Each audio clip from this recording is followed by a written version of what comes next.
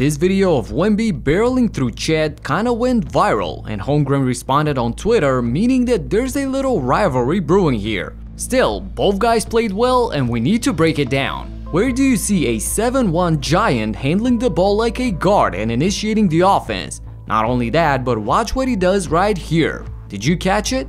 Let me explain. Chet is going to slip this pick, and his incredible quickness for such a big guy puts him right at the basket in no time, so there's the threat of the alley-oop. Collins then has to backpedal to stay with him, which you can see how it just opens up the lane for Williams to casually go all the way inside and finish without a rim protector contesting him.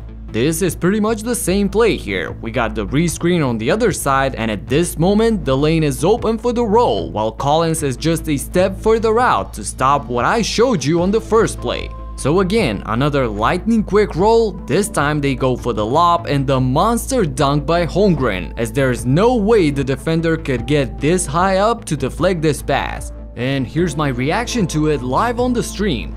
And you can, oh my god, Chet catching the lob, the alley-oop flush, one-hander by Chet Holmgren. By the way guys, if you have an NBA League Pass, you can connect with this platform Playback TV and you can watch the games live with me. I'm streaming almost every night. It's super fun to talk to you in the chat, so tune in and watch with me. The link is in the description, or just download the app on mobile. This is not sponsored, I just love streaming the games with you. Okay, moving on. Right here, Josh Giddey is an extremely crafty guy who knows how to take advantage of a smaller defender. Zach Collins already knows it, so he follows that. But what you need to know is that this guy who's wide open in the corner was a 39% shooter from downtown in college. So Giddey throws one of his sick cross-court passes to him, Chet fires away and knocks it down. And look at this early offense setup for your center. The pass in transition, and we already got the screen over here. And Holmgren is again wide open and splashes this shot.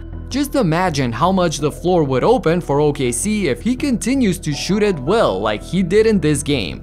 And watch this, he's asking for a screen up top. This is an inverted pick and roll where the small guy screens for the big. And when you can handle the ball with that speed, there's not much for the defense to do. Look at that strong finish through contact with the bucket plus the foul, and he flexes his muscles. This is a great segue because you already know that the flex was a response to this. Same thing as Chet, the ability to handle the ball and be this agile at 7'4" is absolutely insane. Everybody talks about this play, but Wemby had other great plays in this game.